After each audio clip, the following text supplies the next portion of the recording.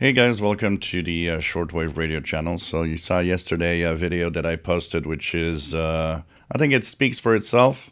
You could see all the difference when the solar eclipse happened, with the signals fading in as the darkness path of the moon is moving across the area. And all the medium wave stations come in, and then, of course, as the darkness path moves away and the ionosphere reconstructs, what happens in the daytime is medium wave gets absorbed, and you see all the phase station fading out again, back to normal daytime listening. Just very, very amazing. Also, one of the interesting aspects that you would see on the graph on the waterfall was how, as the sun approached, and even though the East Coast, like New York, WCBS was not there yet, there were still a lot of peaks. So it would follow the path, and you would see it also on the waterfall. It's kind of an interesting experiment. Too bad, I couldn't install anything to have it like really record the spectrum so we could check each station. I went to a place which is Brossard for the eclipse, which is on the south shore of Montreal. Once again, for those that don't know, Montreal is an island. For multiple reasons, I could have stayed here. There was an eclipse. Total eclipse was here, but it was very short because I was very close to the edge.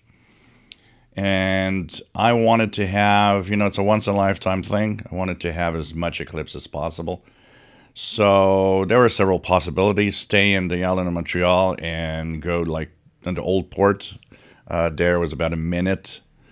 A lot of people were converging to Parc Jean Drapeau, which is an island just in the St. Lawrence River that there was apparently like 100,000 people there. I didn't want to be in the crowd at all. So I had the idea a few weeks ago that we have a new train, an automated train now here in Montreal, which is the REM, which goes to the South Shore. And my nephew and a friend of mine had never taken it, and I said, it's a cool train. We're going to take it, and at the same time, it's going to be like a almost tourist kind of thing. So we'll take that train. We'll go to the end of the line at Brossard, where there was absolutely nothing except a parking lot, which was fine anyways. And we stayed there for the eclipse. And there, the eclipse was 2 minutes and 5 seconds. So I went to a place where, not too far, but that had a lot more time to the totality. I did not go there for radio purposes much, but I did bring along with me the XH data receiver. This is a small video that I made as the sun was getting to totality. Actually, this was just after totality. So when totality happened, it wasn't time for radio for me. It was like, we're enjoying the moment, and it was just an amazing moment that I will never, ever forget for all of my life. That was just so amazing what we saw. But we did have the WCBS. I'm going to have you listen here to a little bit of the recording here. Like you're just seeing the sun come up, or the sun's just getting ready to set. However, one thing that we have all noticed up here. So that small clip shows you WCBS New York coming in at about 3:30 in the afternoon, which at this time of the year, in the winter time, it's sometimes possible because the days are very short and all, and we can hear it a little bit. But in April, forget it. Nor usually we don't hear anything on the bands at that frequency on this in the mid-afternoon. So I did do a quick just checking it out. Tried 1030 WBZ, tried a few stations, but overall did not do a lot because my main enjoyment was to watch the eclipse. But it is interesting to note, the changes was just so amazing. A few other things about the eclipse itself. How the weather changed as the eclipse drew near the maximum. when we went into darkness, it became really noticeably much cooler, and the wind started blowing, which was interesting because there was really no wind. And then as the darkness was slowly getting more and more prevalent, the wind started picking up, temperatures went down. I had a little jacket. I said, wow, I'm actually cold. It was really a big difference in temperature. It was amazing.